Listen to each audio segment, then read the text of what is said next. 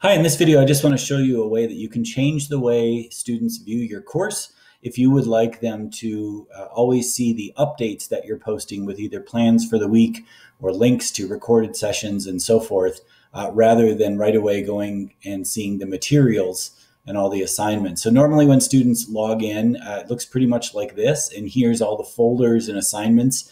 But in a lot of cases, they don't actually need to get into those folders or assignments because they're shown right over here on the right hand side if they have due dates set with them. And then of course they always have access to the calendar. So I might want to just make it so that when they go into the course, the first thing they see is anything that I post to updates. I'm going to go to course options, little drop down menu right here underneath Baby Yoda. And one of those options is edit privacy or course settings. So I click that. And then down here it says default landing page. And I'm going to change this to updates. So what this will do is make it so that whenever students go into the course, the first thing they see is updates. And then they can click into the materials and see all the folders and everything if they need to. I'm going to save those changes.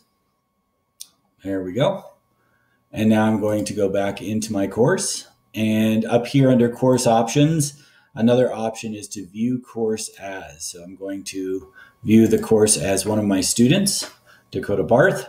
And so when she goes into the course now, this is what she'll see. It'll have my plan for the week right there, and anything else I've posted as updates right on the first page. She can look over here to see if there's anything due. If she does need to get into the materials and get into folders to find resources and such, she can just click on materials and it'll take her right into those folders. So that's an option that you might consider if you're posting information to updates that you want to make sure that students see anytime they go into the course.